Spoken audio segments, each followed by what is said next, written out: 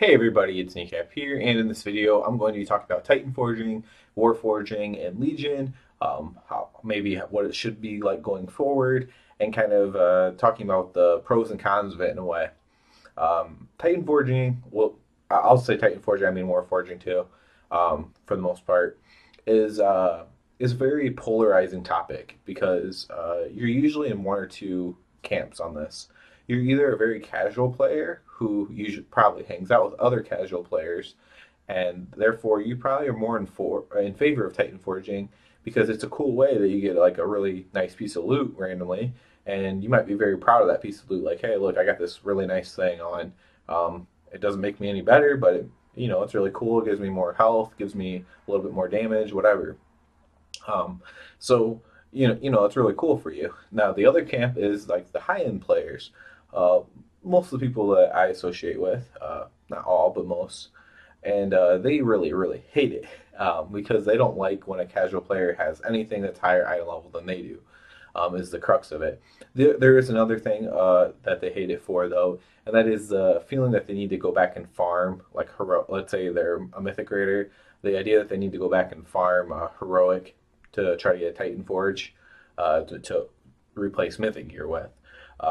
Now, you don't have to do that by any means, but they do feel that way, and I understand them feeling that way because there is other people that are doing it like religiously. So if you want to try to keep up with them, keeping up with the Joneses type thing, you want to be the best, you want to have all the best stuff, then you do technically need to do it, and I do understand that way as well.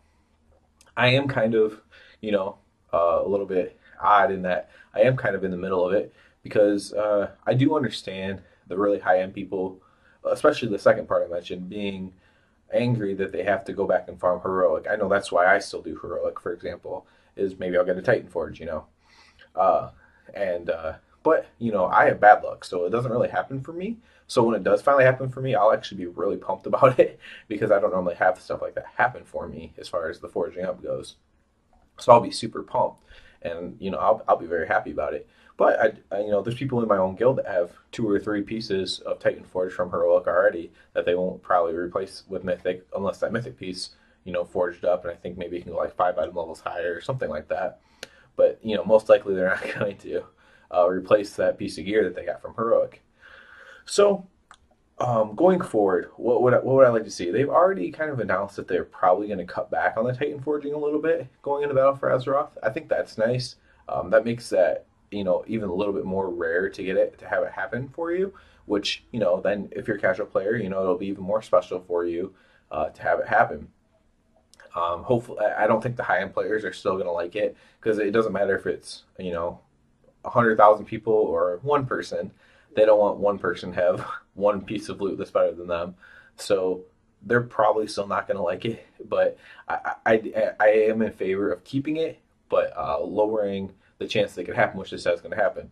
They've also looked ahead at the whole idea of weapons. Since we're not going to have artifact weapons, we're going to have weapons again.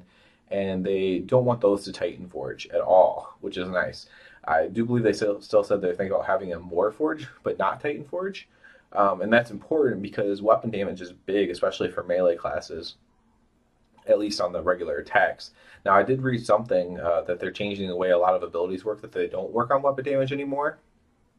And instead, they work on your attack power, which is going to be based on your strength, basically. So that is interesting. So maybe they are thinking about letting them forge up or not wanting to rework the way weapons work compared to everything else.